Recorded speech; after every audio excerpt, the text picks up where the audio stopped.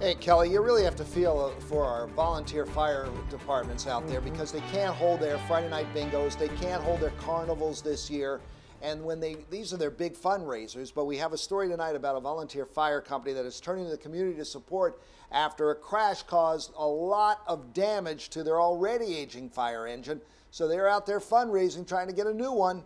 And WMAR 2 News' Abby Isaacs joins us now from Randallstown to explain how you can help out. The Liberty Road Volunteer Fire Company understands it's not going to happen overnight.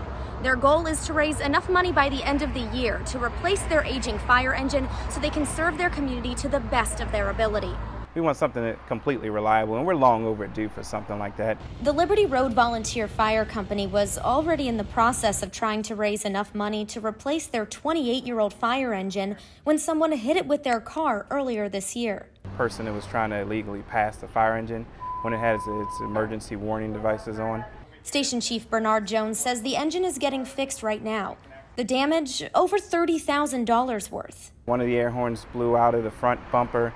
The air system that controls the braking, the horns, and some of the safety devices, that was actually damaged as well. In the meantime, they're using an engine on loan from the Baltimore County Fire Department. It meets their basic needs, but they're trying to raise enough money to get a new one. Because of our personnel numbers have been increasing, our response statistics have been increasing, so more wear and tear on a 28-year-old fire engine really puts additional strain and it makes it a little bit less reliable. For them, the reliability and the extra features on a new engine are key. Our overall goal is to give the best service we can possibly give to our community, and with a 28-year-old fire engine, the likelihood of reliability going downhill is rather imminent, we would say.